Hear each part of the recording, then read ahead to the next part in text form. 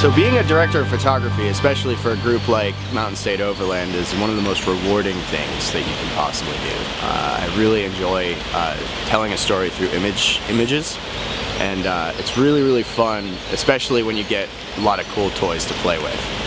Well, I'll show you a couple of the things we use. So over here in John's truck I have our Sony FS5. So this is our main camera. It's you know, it's a decent rig. We have it set up to be a shoulder mount. It's got a Fujinon 18-55 lens on it, which is a new Fuji lens that just came out. Personally, had never used it before, and this was the first time using it, and I was very impressed with it.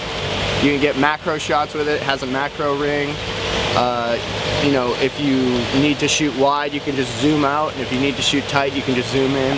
The focus is very good on it. It's not, you know, it's not too big of a barrel, so you can grab focus easily. And then we put this nice Rode shotgun mic on it to grab audio really well.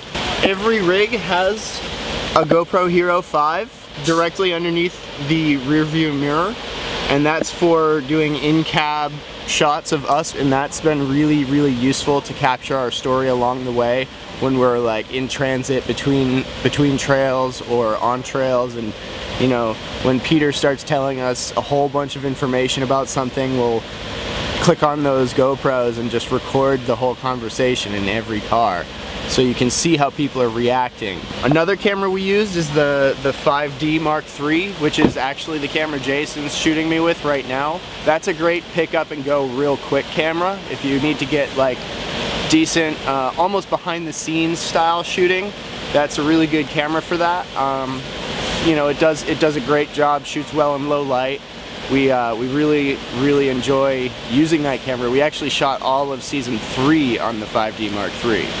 We also have a little camera called the G7X, which Jason looked up and found through vloggers. A lot of vloggers are using this camera to do like selfies and stuff like that, and shoot, you know, video blogs.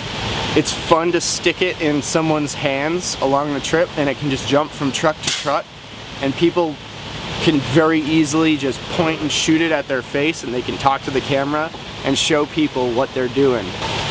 So yeah, what we did with this little guy here, we just stuck him on this little Manfrotto tripod that works as a grip. And you can flip the screen up so you can see what you're shooting, but also can open up and be a tripod so you can set it somewhere and just record whatever's happening in your area. And you don't need all these different expensive tools to shoot your expedition and share it with the world. You can, realistically, you can go out with just a GoPro. You can just take a GoPro on a selfie stick, spin it around, shoot some B-roll, and that's a big thing. And a lot of people don't like to see just shots of you talking in your truck. They want to see your rig, they want to see where you go. So shoot a lot of extra B-roll along the way, which B-roll is just cutaway shots. Show your truck going through a trail, shoot, you know, beauty shots of the surrounding areas, and then cut it together. We use Final Cut Pro X, but Premiere and you know, iMovie or anything like that, those are all great programs to start off with.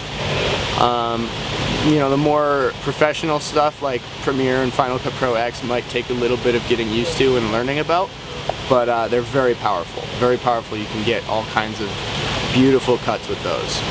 This is my scientific genius madness.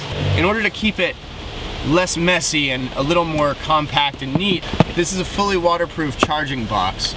And no, it doesn't look beautiful inside. There's chargers everywhere in there, but they're all contained inside this box. You don't have them flying around the inside of your truck while you're going down the trail. We did have drones. We had 2 drones on this shoot. We had a DJI Inspire 1 with the X5 camera, and then we also had DJI Phantom 3 Professional. The DJI Phantom is a great, easy drone to learn. The Inspire 1 is a little bit more tricky to learn, and it takes a little more setup time.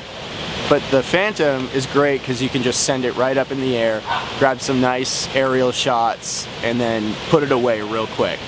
Not any real setup time involved in using it. And that's our equipment.